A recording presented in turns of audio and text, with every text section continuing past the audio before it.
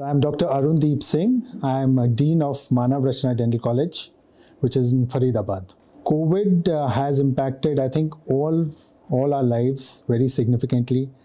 And in dentistry, it had a very significant impact in the way that probably this was one of the very few professions where you were meeting a patient without a mask. COVID always we would say, okay, mask yourself and keep yourself away. But we as dentists had a major scare when COVID came in. And this was primarily because of the reason that we had one-to-one contact on a close range with the patient. So a lot of innovations was done in dentistry, and we used suctions and we used air purifiers, and a lot of people went in and got the operatories totally redesigned with air evacuation systems. But overall, what I feel is we as dentists were much ahead and much more prepared than other professions in medicine and surgery, for the reason that infection protocol and taking care of our instruments, sterilization, disinfection was very well taught to us as part of our training and was followed in dentistry all the time.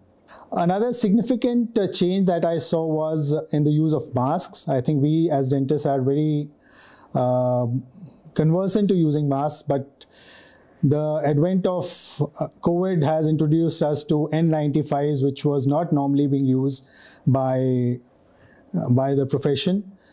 And that is the major change that I see vis-a-vis impact of COVID into dentistry. So in terms of challenges of dentistry, I have a few, observations. From the time that we did our dentistry nearly 25, 30 years back, dentistry has certainly evolved. We are probably at the moment at par with the world. Vis-a-vis equipment is there, vis-a-vis technology is there. Whatever is happening internationally is being practiced in India. But the differentiation that I see is more of employability is one factor where a lot of us dentists are facing a problem, because there's a dearth of jobs in government sector for dentistry. But my thought always has been that dentistry per se is more of a self-employable skill. It's something that you learn and you practice and you generate employment. But yes, the negativity is that if you have a hospital which has probably 100 odd doctors, there'll be just maybe 3 or 4 dentists. So that's why employability per se is difficult. Another reason that I see, another challenge that I see is primarily that dentists per se have to invest a lot to start their practice. Now this is unlike other professions. We see, like say engineers or MBAs, they are employed immediately, while dentists have spent a long time learning their skill, and now they have to invest into real estate, they have to invest into equipment, they have to invest into, say, a lot of legal issues that have to be settled as in terms of registration and all. So I feel if somehow we get good finance and easy finance available to the dentists like it is internationally, so that will go a long way in creating a good environment for progressive dentistry. Another thing that I feel strongly about is maybe you can say that insurance sector. Now internationally, dentists, as you all know, people come to India to get themselves treated because dentistry abroad is very expensive. But here in India, we are looking for, small pennies. So if insurance sector comes in a big way, supports the dental treatment, there's no dearth of patients. In the sense, people, all of us need some kind of oral health or the other. It's just that probably we don't have enough resources.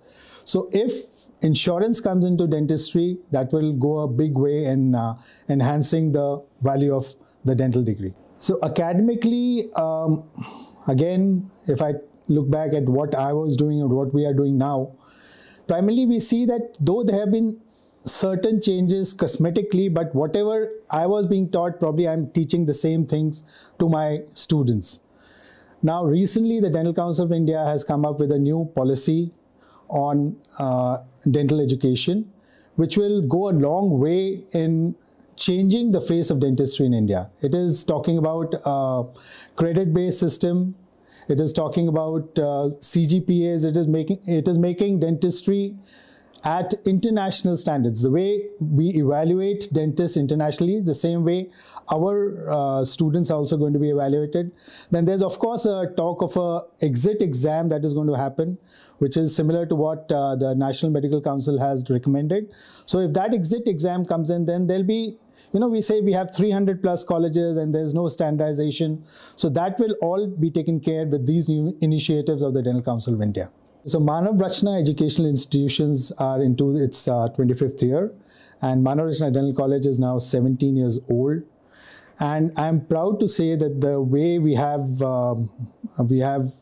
innovated with our syllabus for the last 3 years since we become part of the Manav Rachna family as part of a constituent college of Manav Rachna International Institute of Research and Studies.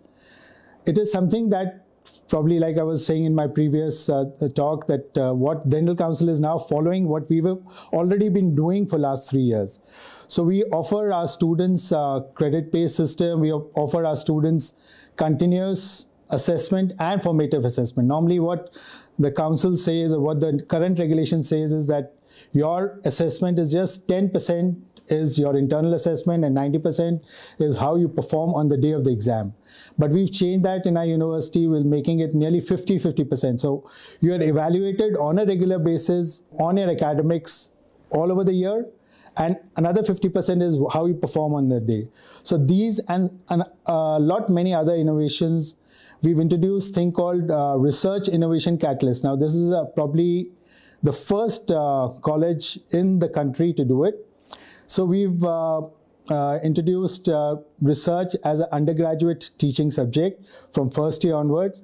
And our first batch, which is now in third year, I'm proud to say that we have more than 100 papers published by undergraduate students in respectable journals. We have nearly 70 odd presentations, again done by undergraduate students, and nearly 24-25 awards that these people have won. So this is the kind of change that we expect that to see in dentistry. Dentistry is not only clinics, it can be academics, it can be clinical research, which is, I feel, at the moment lacking in India. So we are more concerned looking at, say, honing the clinical skills alone. So I think academics as well as clinical research needs to be given a lot more attention.